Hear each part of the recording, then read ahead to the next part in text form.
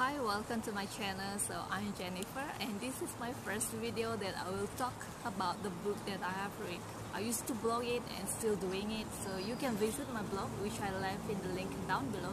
So as for today, I challenge myself to do the video as well, so I can connect with my viewers more, like you that watching me right now. So okay, without further ado, let's go to the first book that I have read. So this is the book.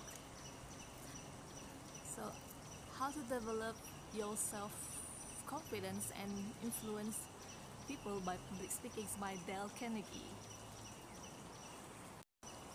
Okay, this book is step by step which will guide to communicate effectively in public and inspire the readers to become a pro speaker. It is a skill which anyone can acquire and develop. It's also a very best method of overcoming self-consciousness and building confidence, courage, and enthusiasm. Okay, this book contains 12 chapters with 241 pages. Okay, my quick notes. Okay, according to Dale Carnegie, most people have the ability to speak quite well and can develop his own latent capacity if he desires to do so. So he said good public speakers are made and not born. We can build our speaking skills by first developing a strong and persistent desire to speak in public with a positive attitude. Second, be well prepared and knowing truly what you are going to talk about. A speaker that has a real message in his head and heart, an inner urge to speak, he is almost sure to do himself a credit, which means a speech should not be just recitations of facts and statistics, but should involve arousing human interest by giving yourself your experience, your belief, and your opinion. Put your heart in your talking. A well-prepared speech is already 9/10 delivered. Third, acting confidently. Think and act confidence. Good preparation should increase your confidence even before you give your talk. Envision you giving the talk successfully. Don't second guess yourself. Okay, you can try these 3 things to maintain your confidence level.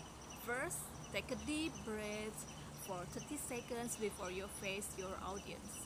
It will increase the oxygen in your brain and help you focus, think clearly, and remember your main points well. It also calms your nerve and give you courage. 2.